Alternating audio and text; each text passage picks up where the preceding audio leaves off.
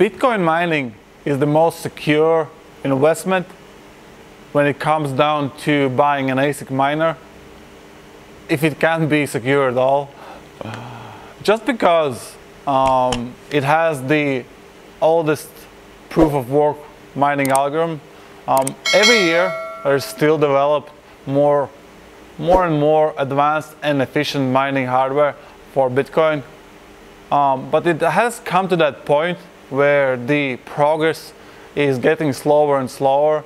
And in these terms, I think this is why it is the most secure investment in buying an ASIC miner. Recent months for Bitcoin mining has been very significant because the network hash rate is increased a lot. It's more than doubled since January 2019, and it's very unusual for such a large network. And so when you look at the explanations, usually the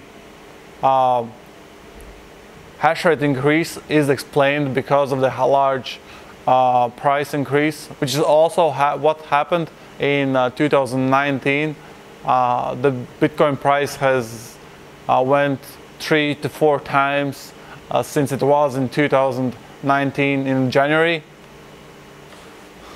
It's very easy to explain this.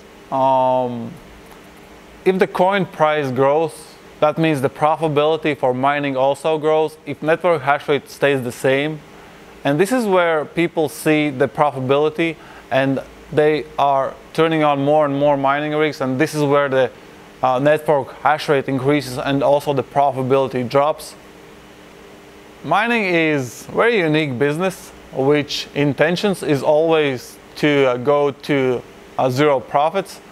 What I mean by that is that if the coin will be profitable to mine, there will be switching so many miners that ordinary maybe house user with the average electric price mining won't be any more profitable. People are using a lot of strategies to mine Bitcoin, some of them even mining at loss and expecting for price increase in future, which also very often does happen. But this type of mining is very risky because technology is still very new and it's very unpredictable.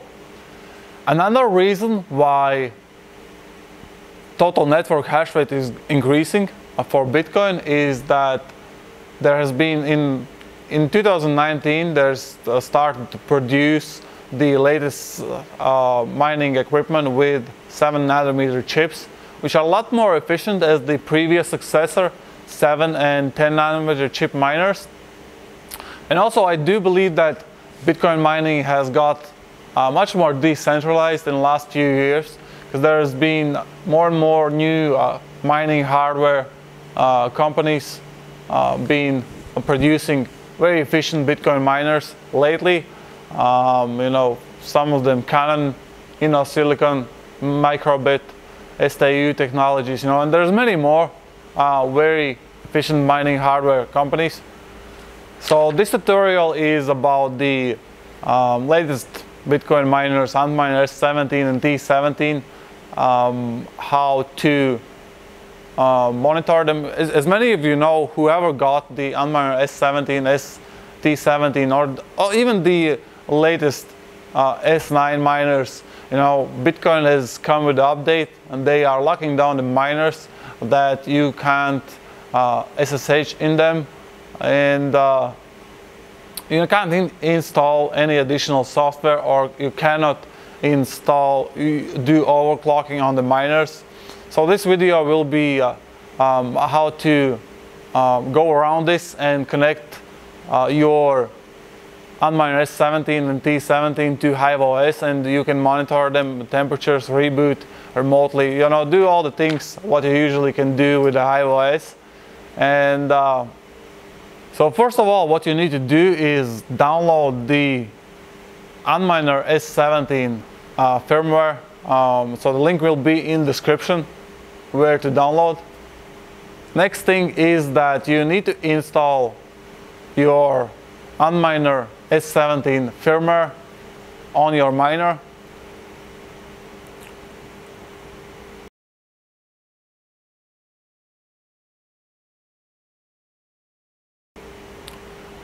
when you have installed the firmware, use some SSH tool, PuTTY, or some similar tool what you're using. I'm using PuTTY for this tutorial. So log into your miner through IP address the same way as you used to log in before. So the username will be root and the password will be admin for default. When you have logged into your Antminer S17, in the console just type first run space -F, and that will open a window where to insert the rig ID and the password for connecting to your hiveOS account. But before you insert the ID, you need to log into your hiveOS account, and if you don't have a hiveOS account, create one. If you don't know how to use hiveOS, I have a couple installation videos on the channel. Just take a look on them. But yeah, when you're logged into the miner, just on the top right corner, click Add Miner and choose Add ASIC Miner. Type in your name and choose the password what you want for the miner, and then click Add Miner, and then you will receive a rig ID what you will need to insert into the your Antminer S17 console. So go back, insert that rig ID, and do insert also the password, and this will connect your miner. Your miner should show up in hiveOS after a few seconds. Now create just a flight sheet to connect whatever mining pool you want, and click the small rocket button to start mining with your flight sheet. And that's everything you need to do. So you have started to mine Bitcoins through hiveOS, connected your Antminer S17, and it will help to monitor your mining rigs, your temperatures. You can reboot them and do all the things you need to do. It's very useful, especially if you do have a large mining farm. I will admit it, and I hope it will mine you a lot of Bitcoin.